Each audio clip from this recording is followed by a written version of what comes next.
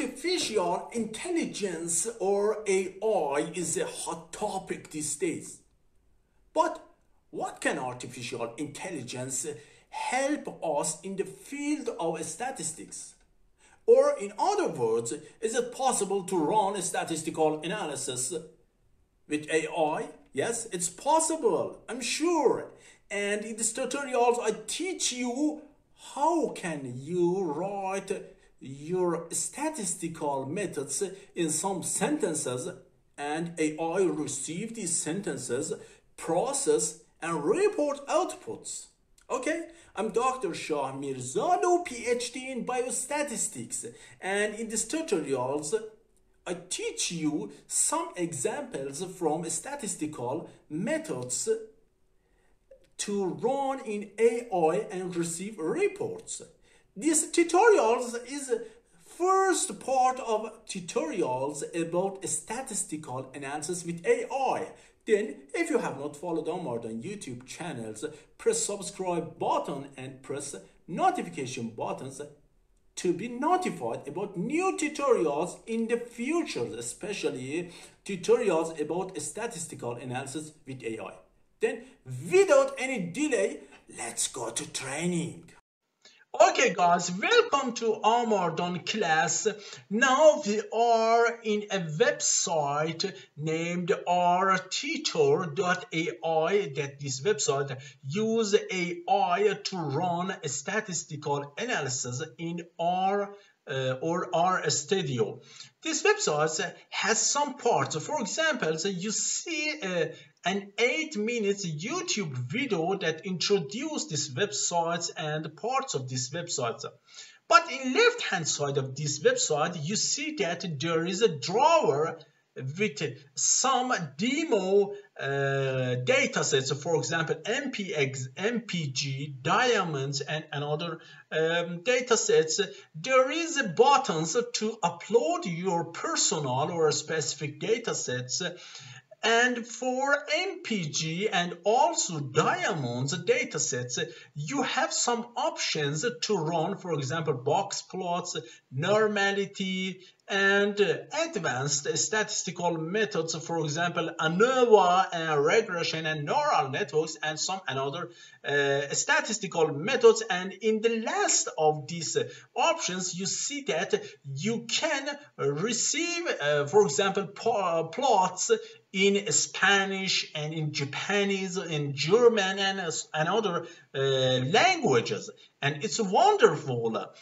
And in this place, you need to write your sentences, and AI receive these sentences to process and report plots and other statistical methods. Now let's go to run some examples, some plots and some statistical methods here.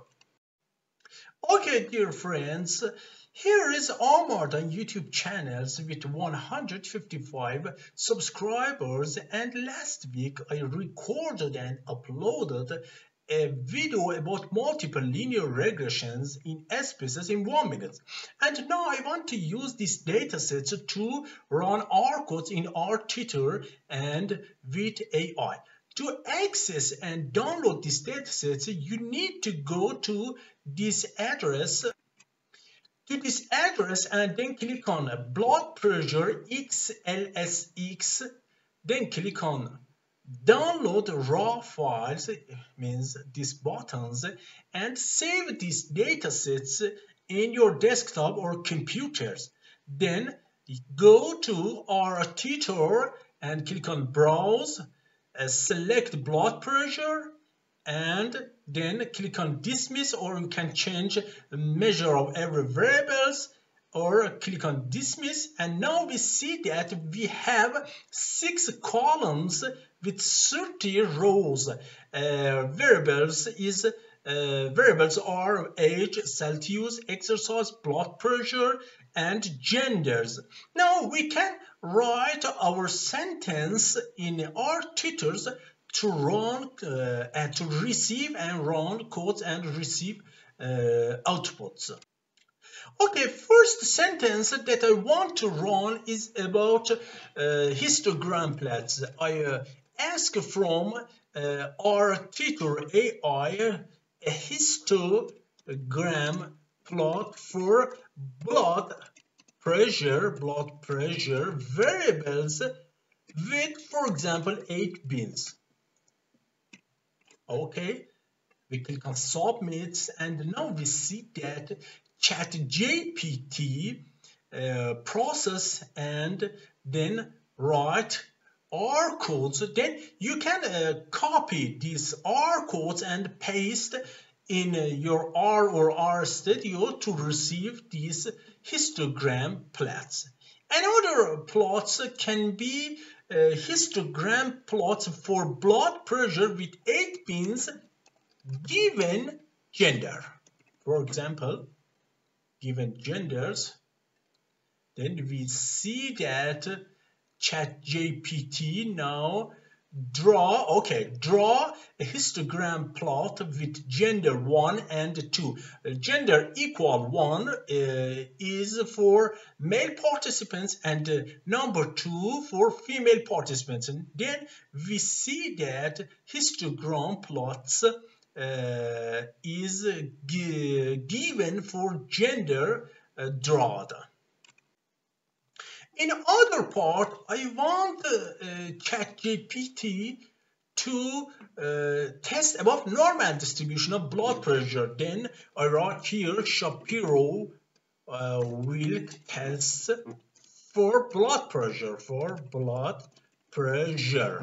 Okay, Shapiro will test for blood pressure. And now we wait about ChatGPT. Then okay, ChatGPT write these R codes, and we see that there isn't normal distribution for blood pressures. Or maybe you need to run Durbin-Watson test for independent observations or check about autocorrelations.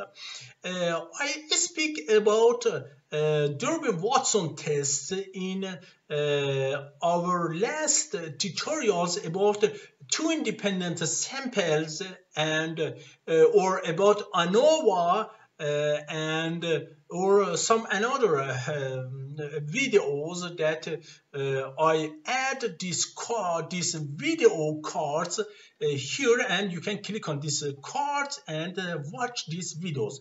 But now I want to write Durbin-Watson test for Durbin-Watson test for blood pressure dataset for blood pressures. Okay, click on submit, and now we see that to run Durbin-Watson test similar to our R codes, for example for 2 independent sample t-test, we need to first part set a model, a linear models similar to this, then run Durbin-Watson test, and finally we see that Durbin-Watson value is equal 0.05 and p-value is less than 5%, and we conclude that we have not independent observations, and our observations have positive autocorrelations.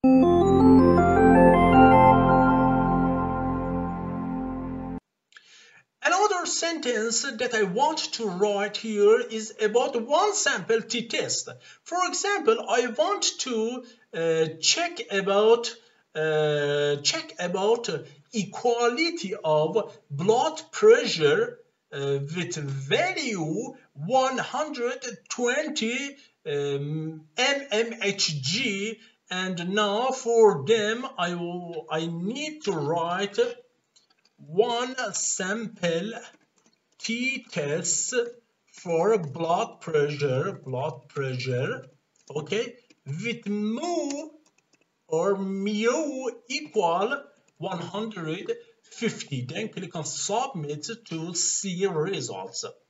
And now we see that ChatGPT write a code similar to this, and we see that me now blood pressure is equal 140.57 and amount of t value is equal 6.35 and p value is less than 5%, and now we can conclude that me now blood pressure is not equal to 120. In another part, I want to run two independent samples t-test. To run two independent sample t-tests, we need to separate blood pressures. Then I create a new variable named BPM is equal to blood pressure when gender equal 1. BPM is equal to blood pressure when gender equal 1. Then click on submit. Now ChatGPT create a new variable named BPM with this values, and in another times I create a new variable named BPF, or female is equal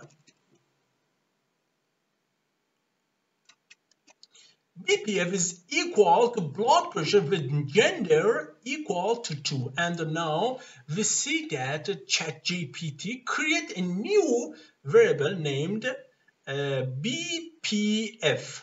And now we see that BPM and BPF listed as here. Now we can run two independent samples t-test. In other words, we have a zero hypothesis that blood pressure of male participants equal to blood pressure of female participants. Now then we write run two independent samples t-tests for BPM and BPF. Okay, run two independent samples t-test for BPM and BPF. Then click submit, and ChatGPT analyzes, process, and show results. You can copy these R codes and go to RStudio and paste to see similar results in R, similar to Rtutor. We see that mean of male and female participants is equal to 134 and 146, and the t-value is equal minus 2.03 and p-value is equal 0.05, and it's more than 5%, and we can conclude that mean of male participants' blood pressure is equal to female participants' of blood pressure.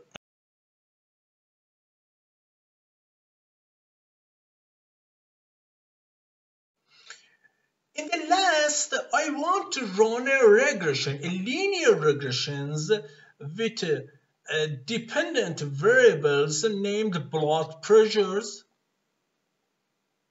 and independent variables named exercise, Celsius, and age. How to run linear regression in Rtutor? Then it's simple. I write run a linear regression with dependent variables as blood pressure and independent variables